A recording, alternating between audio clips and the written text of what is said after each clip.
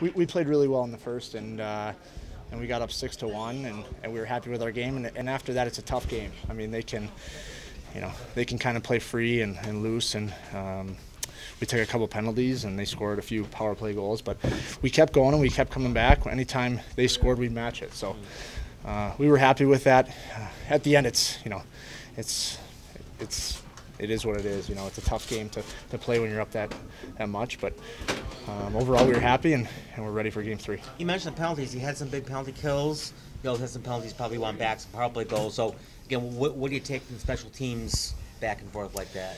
Well, there was a lot of special teams both ways, and whether that's we're up a lot so they get some more power plays than they should, or evening out the power plays and penalty kills. It is what it is. We'll watch film. For the most part, we were good. We scored a 5-on-3 goal. They scored. We made a turnover. They came back on a rush and scored. So overall, I think our penalty kill was good, and our power play was decent. We scored another goal on it. What's that say for the first two games, the first two periods that you've had in both the first two games, the way you've been able to jump on them quick? Yeah, you can see when we roll our four lines, we can be a dangerous team, and hopefully that continues throughout the playoffs. What do you think the key was in the first period to getting those 4 goals for you guys? I think we were skating. Guys were moving. It was hard for them to keep up, and when we roll 4 lines that can skate and move the puck, I think it's hard for any decor, any opposition.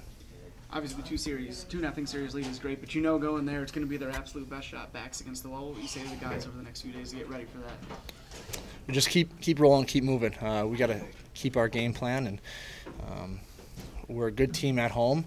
We haven't been as good a team on the road, so we need to maybe change our mindset and go on the road and hopefully take one. You always want to steal one on the road, and that'll be our goal. There's every reason for them to feel like, okay, they got a little momentum, they came back a little bit. Is there every reason for you to feel like justifiably you're up 2-0, you do what you had to do? Who has the momentum right now? I mean, what should each team take out of the first 2 games? I think we have the momentum. We won 2 games at home, and we played 2 solid games. It doesn't mean we're going to win the series, because they're going to go home and they're going to be upset, and they're going to come out harder. They wanted to come here and steal a game, and they didn't do that. And they got a good group of players over there, so they're not just going to sit and let us take it to them. You guys have spoke a lot over the course of the first series and this one about how you guys drawing off the energy of the crowd. Obviously, going to Toronto, you're not going to have that as much. Where you guys draw that momentum now? Within our team, we have some energy guys out there, skating, hitting, and big PKs, block shots. Those are the things that will energize us on the road. Last thing I was going to say, this had a chance maybe at the end.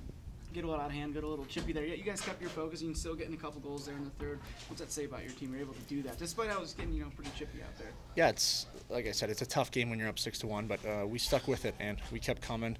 And as long as we stay within ourselves and we focus on our game, not worry about the outside stuff, we'll be all right.